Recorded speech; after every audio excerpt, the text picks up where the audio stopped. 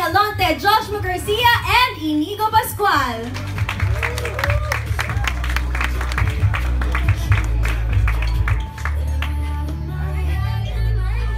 Hello, good morning guys. Morning. Morning po.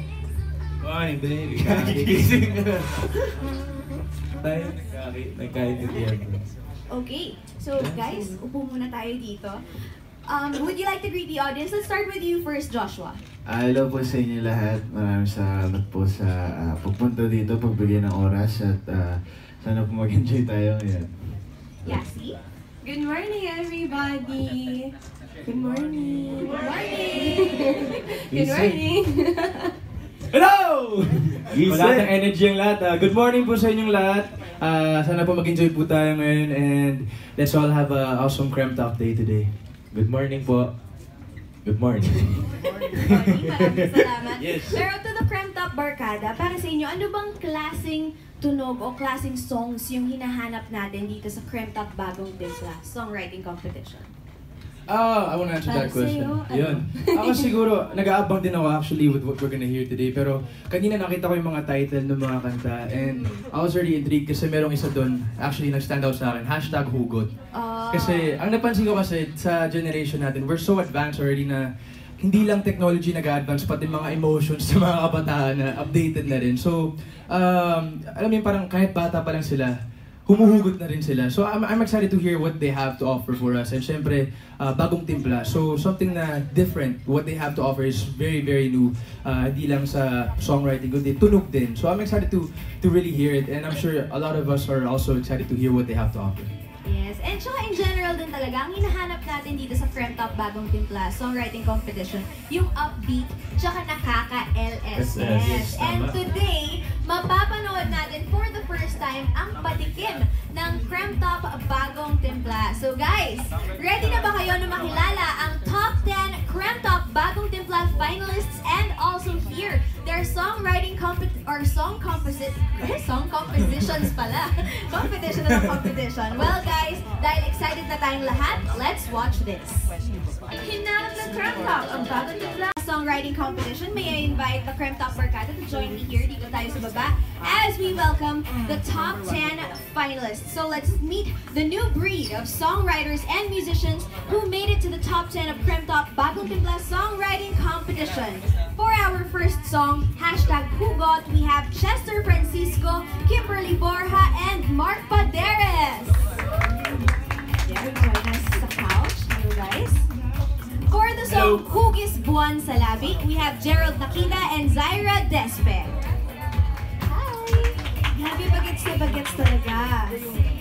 For our third song, Brand New Day, we have Andrew Arguelles and Joseph Charles Baltazar. Hello, welcome. For the fourth song, Walang Iwanan, we have Arnel Eli Christine Vaciliar. Hi, Eli.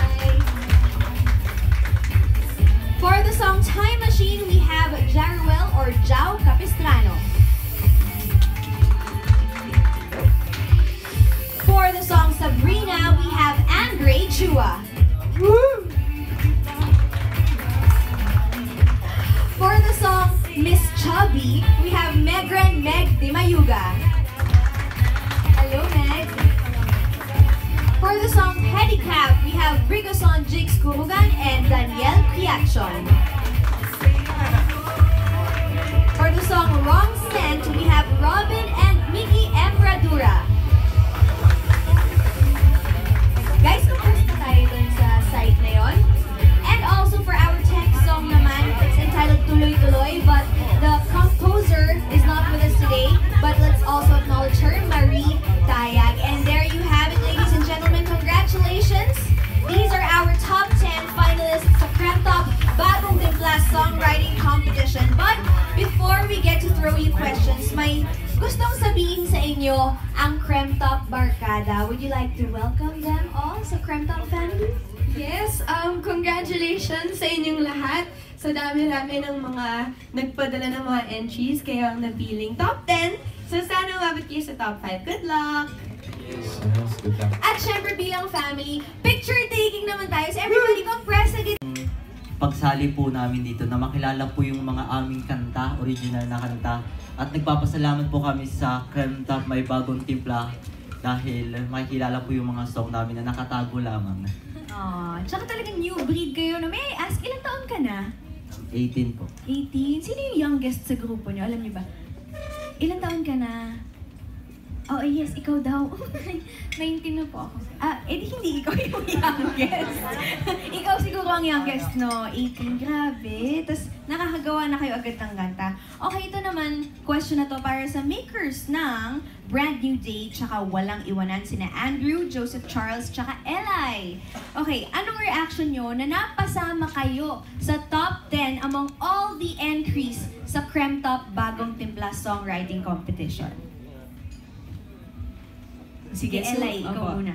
Sobrang blessed po kasi everything is a first to me eh. Sobrang, yun nga po, same lang din sa sinabi ni Gerald na parang nakatago lang yung mga songs. So, nung time na nalaman namin na nakapasok kami sa top, ako po personally, na nakapasok sa top 10, parang, wow, ito na yon, this is it. So, sa dinabi-dami mo ng mga nag-submit ng kanta, parang nabigyan ng opportunity kami as musicians, aspiring musicians, ng Krem-Top mismo, na iparinig yung songs mo namin. So, sobrang blessed, sobrang overwhelming din. And, but at the same